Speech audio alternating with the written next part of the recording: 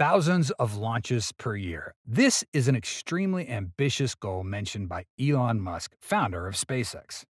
If it comes true, it will be a great feat that has never happened before. To achieve that goal, besides upgrading rockets, SpaceX is also promoting the construction of important infrastructure at Starbase, like production and testing facilities. In particular, there is another system that is also very important, which is the launch system. SpaceX currently has a launch tower system at the launch site. However, a single system will not be enough to meet the huge workload of the future. SpaceX will need many such launch towers. In fact, SpaceX has taken many actions to prepare and build new launch systems. So, we will take a look at the progress SpaceX is making with the construction of their new launch tower systems and its impact in today's episode of Alpha Tech. Perhaps many of us are still sunk about the impressive moments that the Starship IFT-2 flight created. Not only did it make new strides, this flight created a strong unlock for the entire Starship project. Based on that, this project will enter an even stronger acceleration stage to be able to meet more important deadlines like NASA's Artemis program in the next 2 to 3 years or landing the first Starship on Mars within 4 years. Before participating in the official race, SpaceX may deal with many challenges. Maybe next year, they'll have to launch up to 4 or 5 missions if these are approved. Further into the future, SpaceX must launch thousands of Starships every year, as Elon Musk said at the International Astronautical Congress in October. To meet those deadlines, SpaceX will have to ramp up a lot of work, including production and launch process. On the production stage, we can see SpaceX is rushing to complete construction of the Star Factory at the production site. This factory model is based on Tesla's car factory. With this system, SpaceX will begin switching to Starship mass production mode to be ready for every mission.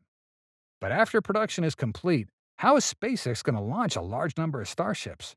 Currently, there's only one system that can do that, which is the Orbital Launch System, or Stage 0 at the launch site. But it certainly cannot handle all tasks alone.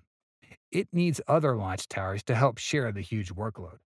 In addition, it will also be a precaution in case the launch tower has some problems. On the last flight, the launch system worked well and there was no major damage.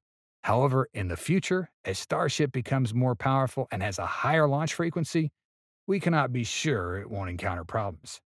That's why the construction of a new launch tower at Starbase is extremely important and necessary.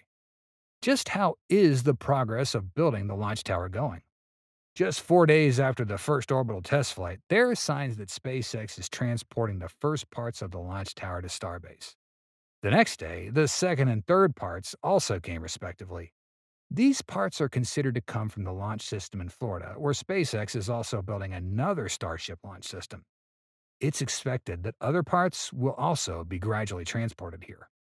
Currently, SpaceX has not made any official announcement about plans to build a second launch tower. It's also unclear whether they will build the new tower at Starbase. However, it can be predicted that they will still build it in the orbital launch site area close to the current launch tower because the area there is still quite large and convenient for future launch work. Regarding the construction process, work's expected to take place quickly. With the first launch system, SpaceX took more than 13 months to complete construction.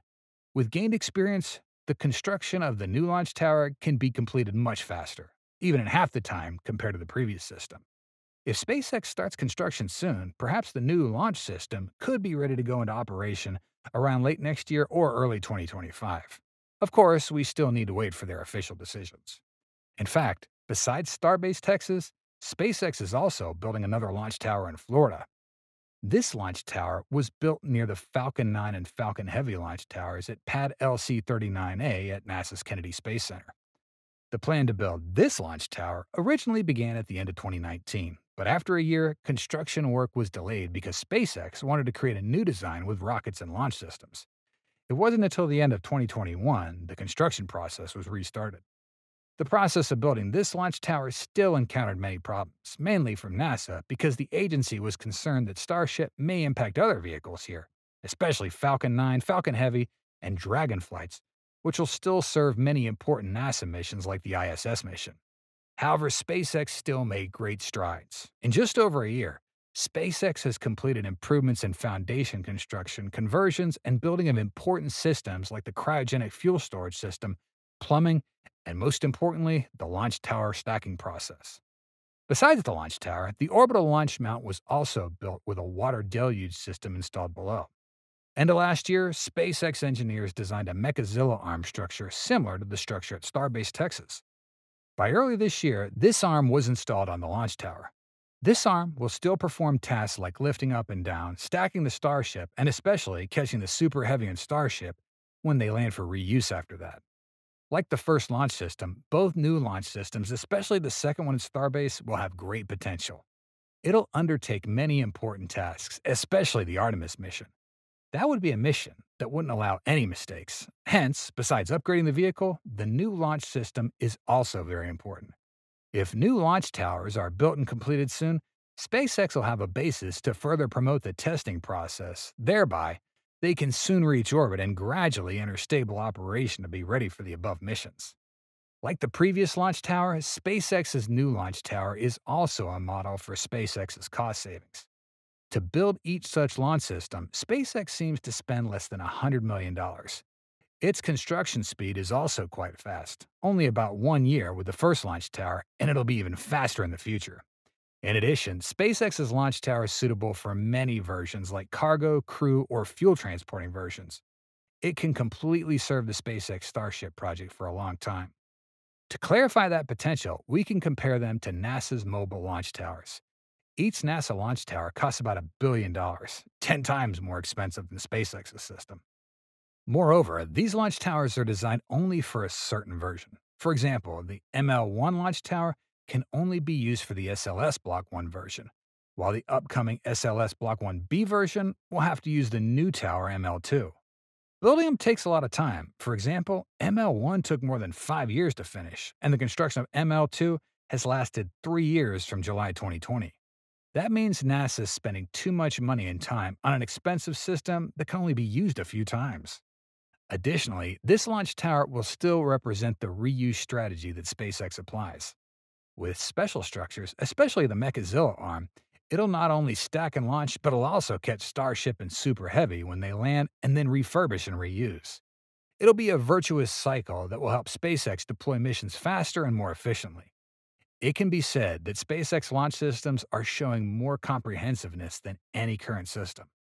Therefore, SpaceX's launch tower system could become a model for all future systems. It can be said that building a second launch tower at Starbase, Texas will be extremely important for SpaceX. Moreover, it will also have a huge impact on the aerospace industry. The construction of the second launch tower helps SpaceX continue to accelerate and soon achieve its important goals. A new launch tower will also be a good basis for SpaceX's development strategy. From that, it will become a model for other companies to learn and apply. After that second launch tower, there may be a third, fourth launch tower, and more to be built. Many and many launch towers will appear behind the sign with the message Gateway to Mars that SpaceX just installed. That will be the new holy land of the aerospace industry, a great departure point for humans to begin their campaign to conquer the profound universe. And that's all for today's episode. We hope you enjoyed it and learned something new. Please let us know what you think in the comments section below. Your feedback's very important and helps us make better videos for you. Thanks so much for watching, and see you next time.